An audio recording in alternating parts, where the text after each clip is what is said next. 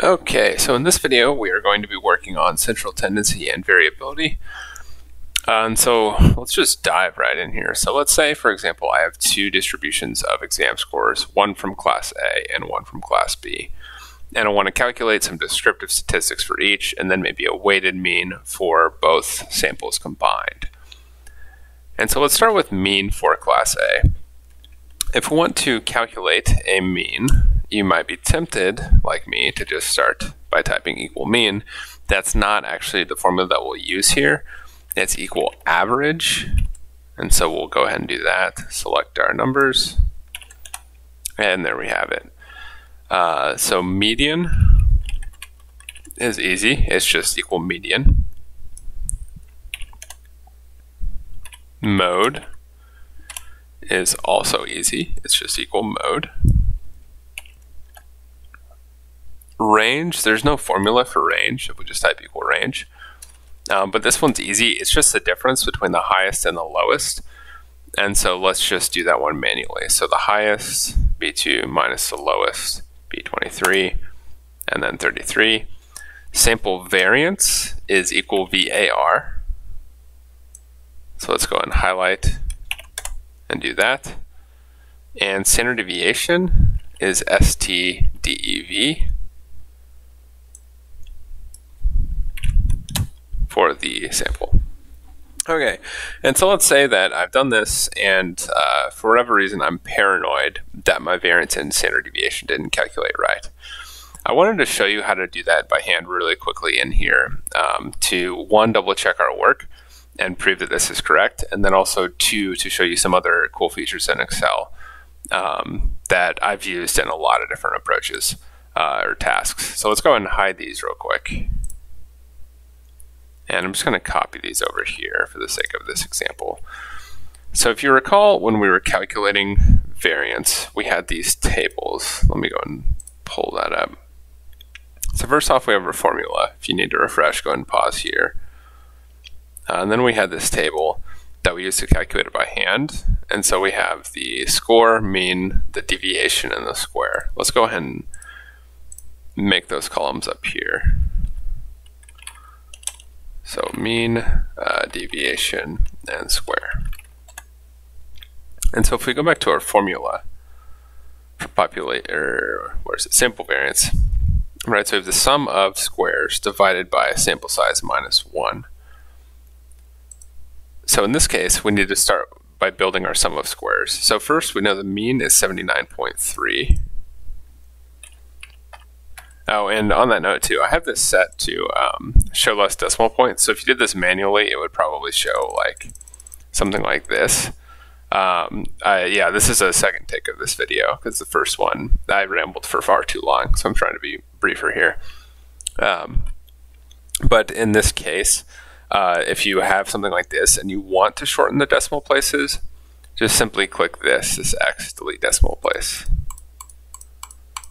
And then it's going to continue rounding as we go. So for example here, 0.27 is going to become 0.3 because it rounded it for us. Right, so so that's why it looks a little bit different. But let's go ahead and do this. If we click and drag, Excel is doing something we don't want it to do. We want the mean to be consistent throughout as we're building this table. But it thinks that we should be adding 1 as we proceed through the cells. And so whenever we click and drag like this, Excel or LibreOffice, whatever, the program is picking up on whatever pattern it seems to identify in the data. And so in this case, since we only have one number, it can't tell what the pattern is. So let's go ahead and repeat 79.3 and then highlight both sections or both cells and then drag. And now it understands the pattern because it's like, oh, you have this twice in a row, therefore you must want to repeat it. That's the pattern, right? The sentient Excel program, something like that. Okay, so we have our classes, or our scores, our mean, our deviation, which equals this minus this. All right, so we have G2 minus H2. Whoops, I don't want to be here. If this ever happens to you and you're stuck in a formula, and so when you click around, it's like adding stuff, click, I'm on a PC, but for me, I click the escape key, and then it frees me from that. So pro tip there. But let's go ahead and click and drag and double check somewhere down here. So if we look at our formula, okay, it seems to have worked correctly because it's taking G15 minus H15. Okay, so the deviations look good. Let's do squares, which is simply this, I2 squared. That caret symbol here means to the power of. So in this case, squared is to the power of 2, a number times itself. Now if we wanted to cube it, a number times itself, we would do to the power of, or caret 3, so on and so forth. Right, so in this case, it's that number squared. Let's click and drag. So now we have all of these values. Let's double check one. Yep, it's squaring that number. This looks good. So now we need to sum our squares. So this equals sum of this whole array. Okay, and then next we need n minus 1, so our denominator. And what is our n? It is, tell you what, let's go ahead and calculate that by hand. So let's go ahead and see how many we have here, how many rows. We have 22, so we could do equals 22 minus 1 equals 21. So and then let's calculate our variance. So that's going to equal our numerator divided by the denominator. And what do you know? Let's go and expand this to double check. Okay, so it's not a perfect match, but I think that's just because this number is slightly different than this number, because this one's just rounded to 79.3. But when we go ahead and round in, so let's delete all our decimal points. Let's go down to 2 digits. Right, they're the same. And so practically, these are essentially the same number, right? There are very, very tiny differences as we go way down in the decimal points. But for the purposes of rounding, we have an equivalent variance here. And standard deviation, you'll remember, is simply the square root of our variance. Let's do SQRT, square root of that number. Whoops, I think I need to close the parentheses. Equals square root, there you go, of this, close parenthesis. Now we have it, 9.5 and 9.5. Sweet, so we did it. Okay, so let's go and delete those.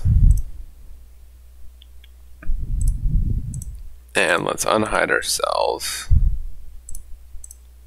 And let's go ahead and calculate our mean and whatnot over here. See, every time I type in mean equals average for these.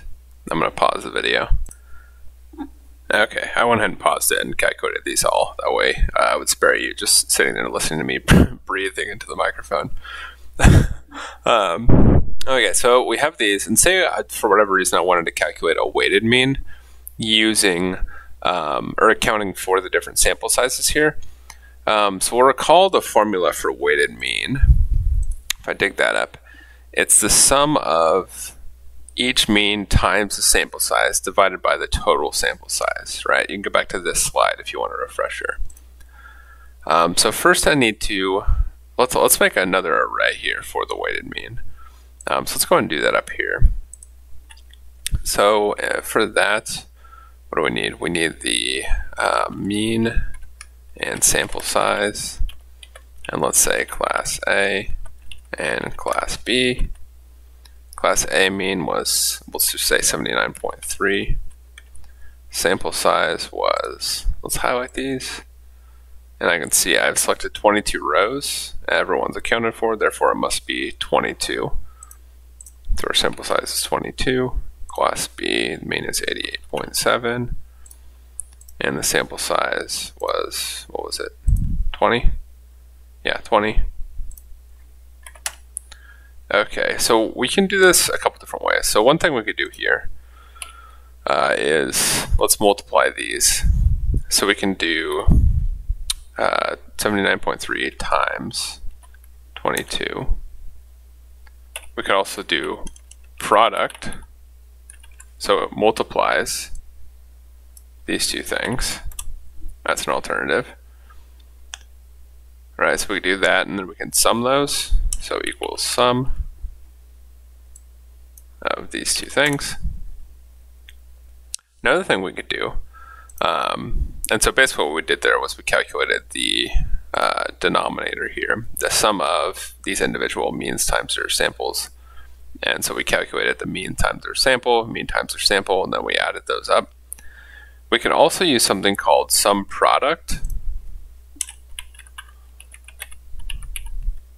Then you'll see, I'm not going to touch it, but if you read this right here, returns the sum of the products of array arguments. So that's what we want, right? That's exactly what our formula does. It sums a bunch of products. And so we'll see array 1. Let's go ahead and select these two. Array 2, select these two. Let's close our parenthesis. And what happened here? Okay, I realized my mistake. I misinterpreted these arrays. And so I was doing the rows, and actually the arrays are the columns that you'll be multiplying and then adding those products. And so let's go ahead and backspace here.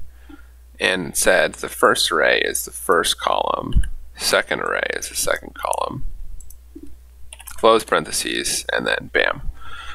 All right, and so that is the numerator for our equation, and we want to now divide by the total sample size, which is 22 plus 20. So here, let's do, let's just label these sumproduct. Total sample size equals 22 plus 20. So then we have our weighted mean equals this divided by this. And there we have our weighted mean. Right, and so let's double check this. Let's just do a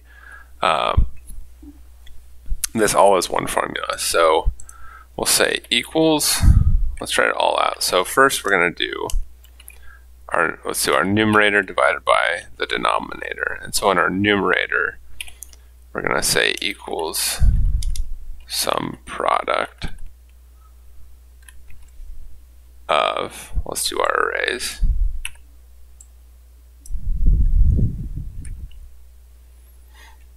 Okay, so there we have our numerator, it's the sum product of those. And then our denominator is the sum of these two. And let's see if that works. Yep, there you have it. And so all I did here was just show that you can do all this in one equation line rather than breaking it up into steps. A little more sophisticated, and you really have to pay attention to details and your punctuation and everything, the way you don't make any mistakes here. But one way we can do it all in one line. So I believe that's all I have here. Thanks for watching. As always, let your instructor know if you have any questions, and we'll see you next time.